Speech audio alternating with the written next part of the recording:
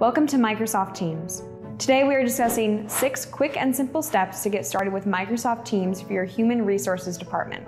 The teams in Human Resources need an online space where they can hold meetings, collaborate on projects, and securely work on important files containing personal and confidential information. Microsoft Teams can help HR professionals manage recruitment and employee onboarding activities. HR professionals can use Teams to share resume and interview notes, communicate hiring decisions, share new employee documents, while keeping track of candidate information and ensuring data security. To get started on Microsoft Teams, create a team labeled Human Resources. Next, add channels for recruitment, training, events, reviews, and onboarding. Use Teams to schedule and hold meetings for planning, interviews, and candidate reviews. Upload team files and documents like HR policies, candidate information, training and recruitment guidance notes, forms, and surveys into Teams for online collaboration.